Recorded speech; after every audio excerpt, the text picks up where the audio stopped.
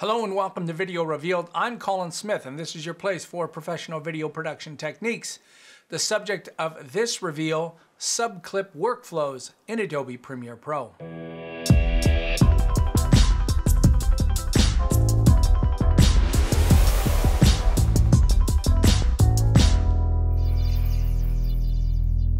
All right, I thought I'd show you another way to work with clips rather than just designating in and out points, and that's the idea of creating subclips. There's no right or wrong. Some people use them, some people don't. They are very useful in longer form, especially if you've been given something that's one clip and it's 30 minutes, an hour and a half, and you want to start pulling little pieces out of that.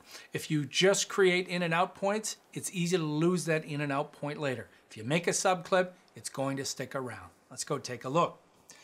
So I've got this clip loaded in my source monitor, and it's a few minutes long. So if I make this full, you can see it's 2 minutes 36:20. That's how long. And I've cut this into different little pieces, and each one is a separate in and out point showing a designated area that I want to cut. There's no difference there. These are not subclips. They're just regular in and out points. Instead of making it that way, when you've designated a specific part to a clip, so you can see there's my in and out point that I've set for this particular sound bite, instead of making this just an in and out point over here, you can right click and choose Make Subclip. You can also press Command U on the Mac, Control U on Windows.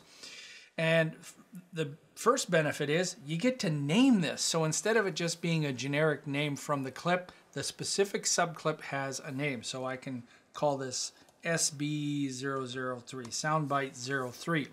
The other thing that you have the option of doing is restricting the trims to the subclip boundaries. Premiere Pro allows you to have two different kinds of workflows. And again, there's no right or wrong. If you make a subclip where you restrict the subclip boundaries and later on you want to expand it, you can't. There is no way around it. You cannot do that. But if you choose to not restrict it, then it's like its own little clip. So let's choose not to restrict this, and I'll type no in this. Click OK. And you'll notice there's a different kind of icon down here. That is the subclip icon. It looks different from a regular clip or a sequence clip. But let's do the same thing again up here. I'm going to hit Control U or Command U on the Mac. And this is Soundbite 003. And I will restrict the trims. Yes? Okay. And you'll see it looks exactly the same. When I double clicking on them, loads them, and they look pretty much the same in the source monitor. But let's go down the list here and drop in both of these. So I'm just going to drag them from there. And if we start to zoom in, you should see a difference. These little lines right here at the top left and the top right, those little triangles are showing you you're at the clip boundary. Normally those show up if there's no in and out point other than the original clip's in and out point. That is telling you that you're at the ends of it. If we try to extend this, if I move my trim tool and I'm trying to extend past, I can. I can trim shorter if I want, but I can't go further. Let's look over here, click, and I'm actually extending that. So again, no hard and fast rules. If you want to be able to extend those clips, then you can work that way. Now, let's go over here to the one that said, yes, it is restricted. Let's go over to this one. When I click on it and go to the clip menu, you'll see Edit Subclip.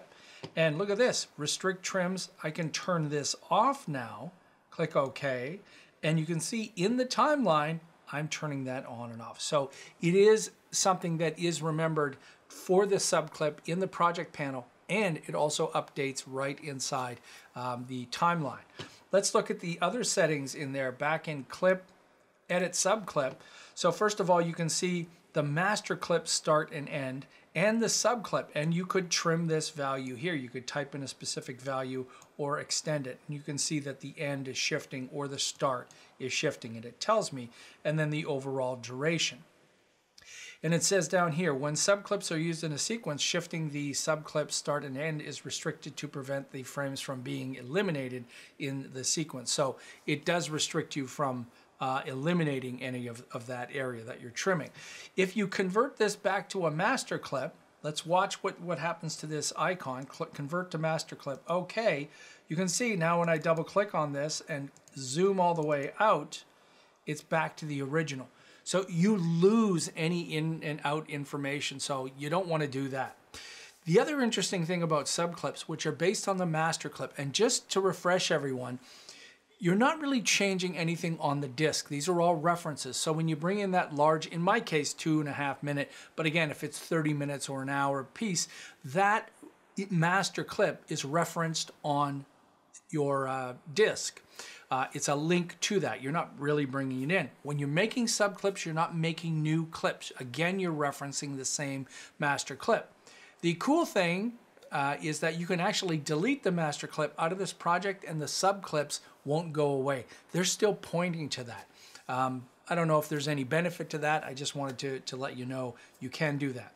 You can also take a clip over here on the right that isn't a subclip. So if we go back to my other clips, when I started this edit, if you take one of these clips, hold the Control key down on Windows, Command on Mac, and drag back over into the project bin, you'll be prompted with making a subclip, and again, you can choose to restrict it or not. What you can't do is you can't drag a bunch of them. So you can drag that in one at a time and create a subclip. What you can't do is drag a whole bunch of them because you need to name that. That little dialog box comes up and it won't name each one. It'll only name the first one. So you have to decide earlier on if you want a subclip workflow. I just want to show you another quick example here. You can see in this one, this again was based off one long clip, but if we go through here, you can see the names are perfect because I can see exactly what animal it is before I even mouse over. And in the past, if I selected this clip here and deleted it, that in and out point is now vanished. It's nowhere. It's not in the master clip anymore. So I might lose that. So that's just a great way to remember about subclips is if you're changing your mind a lot and you want, you know, a giant bin full of stuff, a bunch of clips that you can play with, that's great. So that's the benefit of working with subclips for those folks who think they want to use that workflow. I want to say thanks to everyone for the wonderful support here at Video Revealed. It's very much appreciated. If you're new to Video Revealed, please take a moment and subscribe. If you're not already an Adobe Creative Cloud user, there's a link in the description for you to get your free 30-day trial. Till next time, I'm Colin Smith. It's my job to get you looking your best.